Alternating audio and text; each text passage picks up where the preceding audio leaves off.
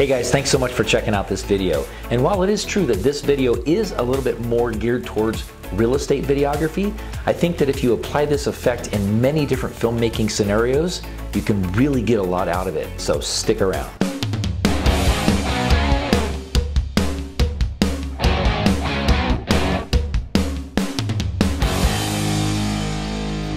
You know, I really love telling stories with video. In fact, that's why I'm on this platform so much. But when I first started doing videos, I was primarily doing real estate videography. That's probably because I am a realtor. That's what I do for a living. But I found myself thinking, gosh, how can I make this interesting? Can you imagine how hard it is to make an inanimate object like a home look interesting in the realm of storytelling?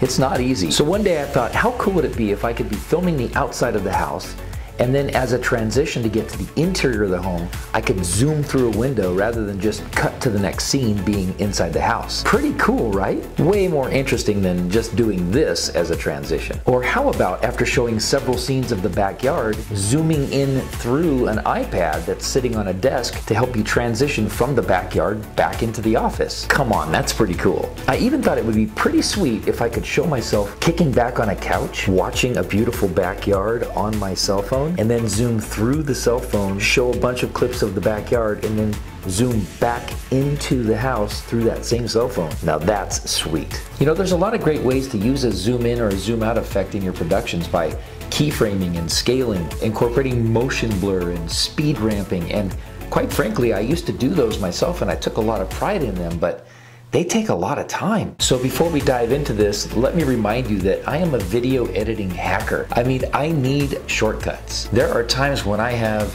literally 10 projects start to finish that are due in 7 days, and doing all of that as a one-man band is kind of tough sometimes. So you can imagine how stoked I was when I discovered a plugin called TransZoom 2. It's not cheap, but it's really easy to download and install.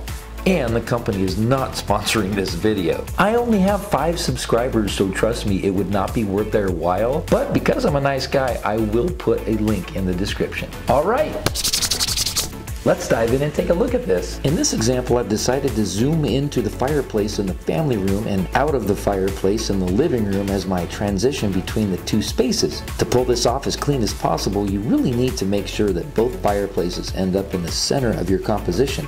In other words, the ending frames of the family room's fireplace need to line up with the beginning frames of the living room's fireplace before the transition is applied. To ensure everything is lining up, select View, then scroll down to Show Horizon.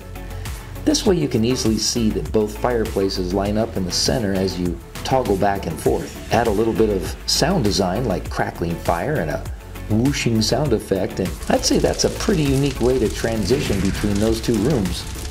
Let's go ahead and take a look at another one. In this example, just like the iPad scene, I had already keyframed the pool scene into my iPhone and created a compound clip, also referred to as nesting for those of you who are using Premiere Pro. Then, just like before, I made sure the iPhone ends up composed in the center before I add the zoom in transition. I reverse engineered the whole process using the same clip alignment principles before I added the zoom out transition.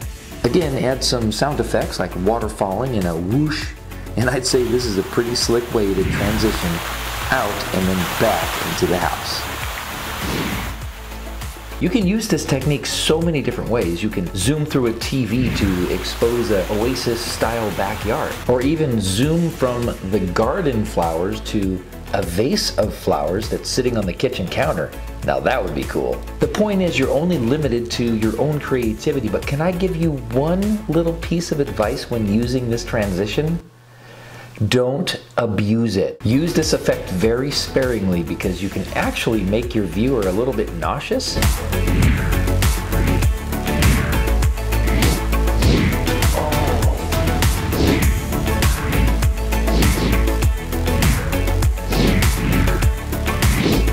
I think you get the idea. Anyway, thank you so much for watching. My hope is that you got a little bit of something out of this, and maybe you can implement some of these things in your next real estate video, or maybe you don't even do real estate videos, and that's fantastic. You can use an effect like this in creative ways if you're vlogging or doing a number of other types of videos on this platform. Hey guys, please subscribe if you haven't already. Like this video, which would also be very helpful. More than anything, I think you should tap that bell to make sure you don't miss any future content. You really want to miss any of this stuff? Shame on me, thinking it was just a phase.